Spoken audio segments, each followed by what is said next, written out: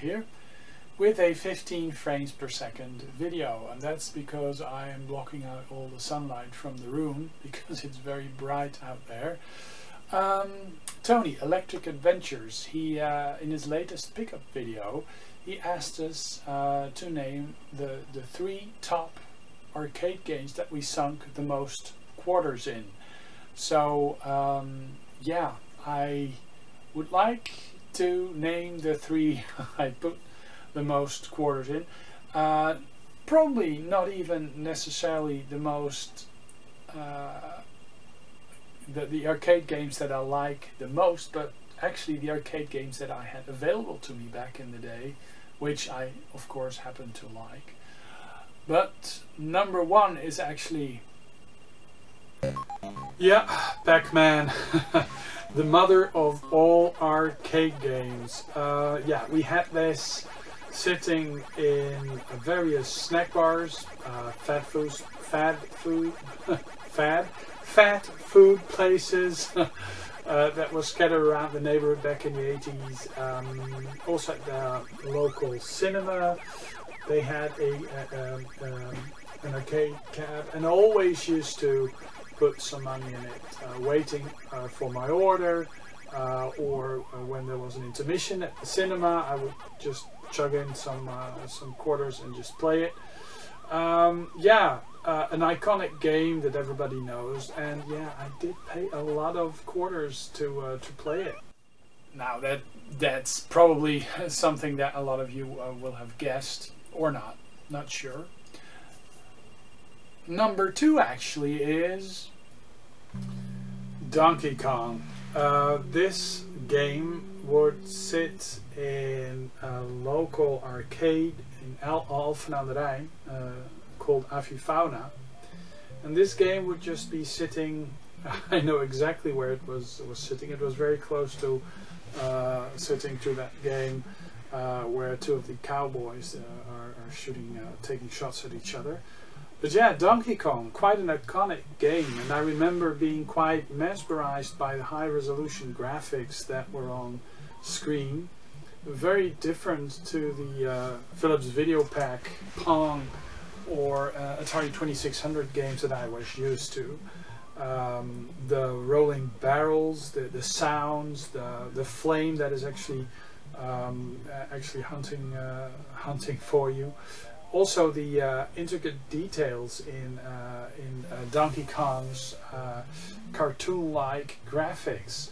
The fact that it had multiple screens, that the screens changed around, contrary to Pac-Man, which basically just was a single screen, and everything just got a bit harder, but it just remained a single screen. And this actually had different screens, and I always used to imagine that there would be a ton of different screens inside of the I believe 4 levels that are actually contained in the game.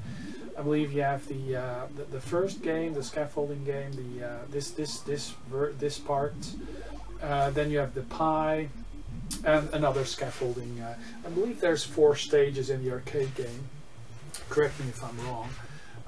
And it's always very satisfying to just see Mr. Kong tumbling down, and I'm actually hoping I'll be able to show you, and yes, I am. So, and then another level, and it just continues to get harder and harder. But yeah, this game got a lot of my quarters. It totally did. Again, a game that a lot of people know. And finally, number 3 is... Now, I would love to be able to tell you that it's Gyrus, but I actually didn't put that many quarters in it. I played it a lot back home on my Commodore 64, which actually has a very decent port of it. But, to be honest, I actually was pretty good at this game, so it didn't eat that much quarters, actually. Pac-Man, just... that was just an insidious game that just took my quarters. Donkey Kong as well. This game I actually was pretty good at. So whenever I played it, I only played it with 1 or 2 credits, and it didn't take that many credits because I thought the version on the Commodore 64 actually was decent enough in order for me not to totally waste a lot of money on it. It was actually sitting in the same arcade as Donkey Kong was sitting, but Donkey Kong I had no real home port. I mean, I had Pickaxe Pete, but I didn't have any proper home port of it. And the Atari Soft Pac-Man version on the Commodore 64, well, you know, it wasn't the best. Of course, we had Casey Munchkin on the Philips Videopic, which I think is actually the superior game if you compare it to Pac-Man. But yeah, as much as I would like to show you that it is actually gyrus, well, it actually isn't. Let me show you what game actually did suck up a lot of my money.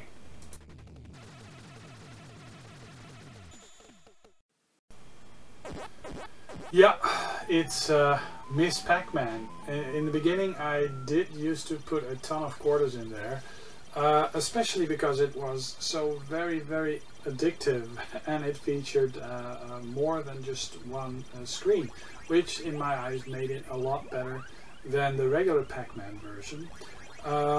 This also was available at the local cinema at some point.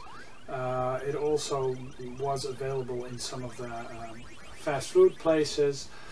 I actually got a version of Miss Pac-Man on the Commodore 64, and that actually changed it all around, because the port on the Commodore 64 actually isn't that bad. It's actually good enough to get me by, and I actually became quite good at it eventually. And I played this a lot in the States actually, when I was doing my laundry at one of these laundromats. Played a ton of levels with just one quarter. Well, a lot of my reflexes have disappeared since then, but this took a lot of my money, and I mean a lot of my money. So yeah, these are my top 3 arcade games that at least that I sunk the most money in. Quite a few of these of the other favorite arcade games yeah,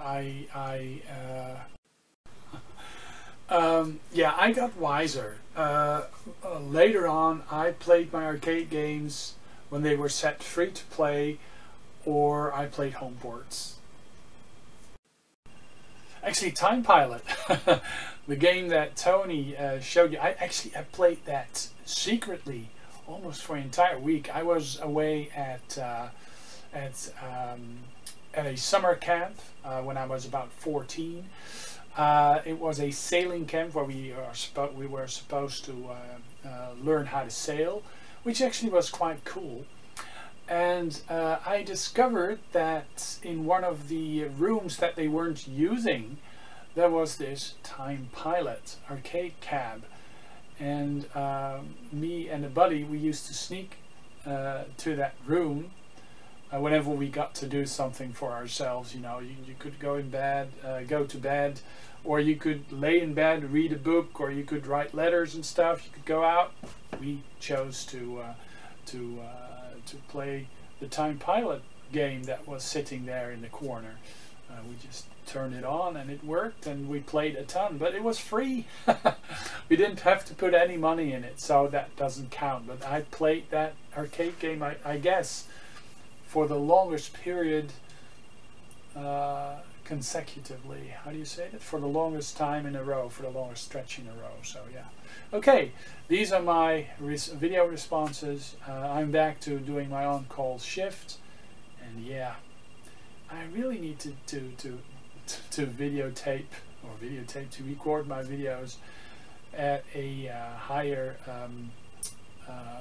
how do you say that, with more light, but oh well, this camera does a good job at it. So Mark signing off, and I'll be back with another video soon.